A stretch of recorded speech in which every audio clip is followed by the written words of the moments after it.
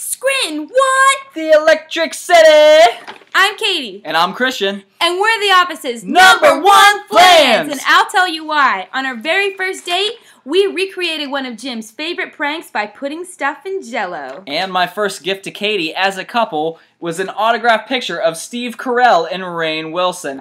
And our first trip together as a couple, we traveled up to Scranton, PA for an official Office tour. In our matching 3 Wolf Moon shirts.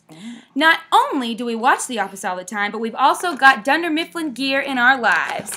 In work, and in play, and in travel. The Office brought us together, and that's why our wedding is only 3 months away. Please help us celebrate by bringing us back to Scranton to celebrate the end of the series.